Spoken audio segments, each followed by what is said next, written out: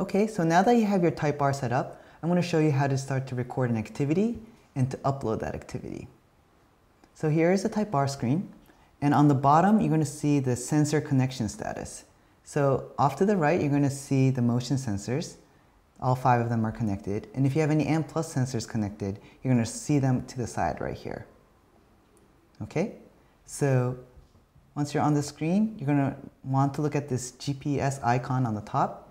If it's flashing, it means that the GPS is not connected. So if you want your GPS connected, please stand outside for a couple seconds and it should connect. And once it's connected, it'll become a solid icon. Okay, so to start an activity, you could tap this right button on the right side of the type bar. And at this point, your activity has started to record. So you could scroll through the pages here.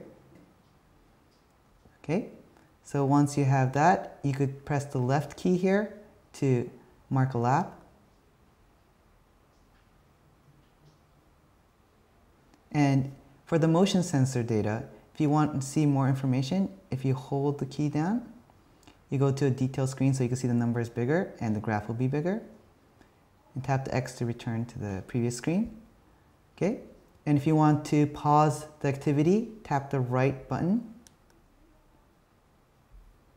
Now it's paused. And tap the right button again to unpause. Okay, so when you have your activity recording and you're done with your activity and you're ready to stop, pause it again, tap finish, and you could delete the activity or go back to the activity, or you could save. So save your activity. Now it's saved.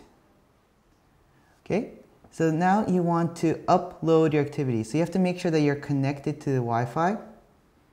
And to connect to Wi-Fi, you should be at home or at work, wherever your Wi-Fi is. And once it's connected, it'll show that it's connected on top in the status bar. Okay, and tap activity log. And you will see your activity that you just recorded, and tap upload.